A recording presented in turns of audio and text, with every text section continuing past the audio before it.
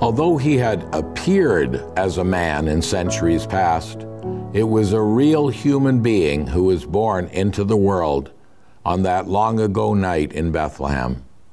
He had come by way of a supernatural conception, but by a natural birth. With only brief flashes of Messiah's glory, he had lived the life of a commoner, raised in Nazareth and laboring with Joseph in the carpenter shop. Not until he was 30 years of age did it become increasingly evident that something special lay underneath the common exterior, so to speak. It was first in the little village of Cana that Jesus, quote, manifested his glory, and his disciples believed in him, John 2:11. They were to make, quote, curtains of goat's hair, to be a tent over the tabernacle, Exodus 26:7. Here, tent, Hebrew ohel, is added to the word tabernacle, referring to the white linen sanctuary. It presents the common dwelling of a nomad, pointing to the incarnation. God was in Christ, reconciling the world to himself, 2 Corinthians 5:19. John wrote, "The Word became flesh and dwelt among us, and we beheld his glory, the glory as of the only begotten of the Father, full of grace and truth." John 1:14. The word dwelt might be translated tabernacled. In the lands of the Bible, goat's hair is primarily black.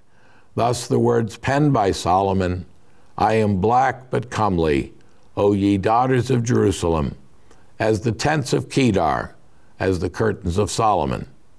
That's Song of Solomon 1:5. The goat, of course, was vital to both the sin offering and the Day of Atonement. One traveler wrote of the Bedouin dwelling, "Their tents are made of goat hair and are very loosely woven. They're beautifully lit inside, and as the outside of the tent gets hot, it causes an updraft that sucks air through the loose weave. If you open the tent flaps, the air comes screaming in, even though there is no breeze. It's brilliant. If it rains, the goat fibers swell up and the tent gets tight as a drum. And because it's black, the tent shows no dirt," end quote. As with the making of the linen curtains, so it was with these, quote, "All the women whose hearts stirred with wisdom spun yarn of goat's hair," Exodus 35:26. We can't help but think of all the wise women, quote, "who also followed him and ministered to him when he was in Galilee, and many other women who came up with him to Jerusalem," Mark 15:41. It was these women who were last at the cross and first at the tomb, whose hearts stirred with the greatest wisdom of all.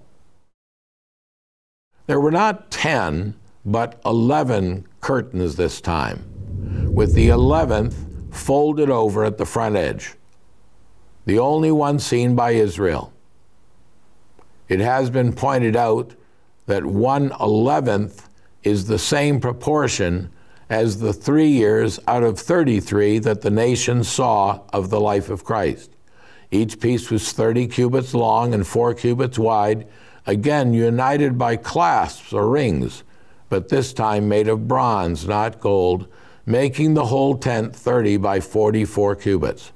Unlike the Mishkan, which stopped a cubit short of the ground on each side, this tent touched the earth.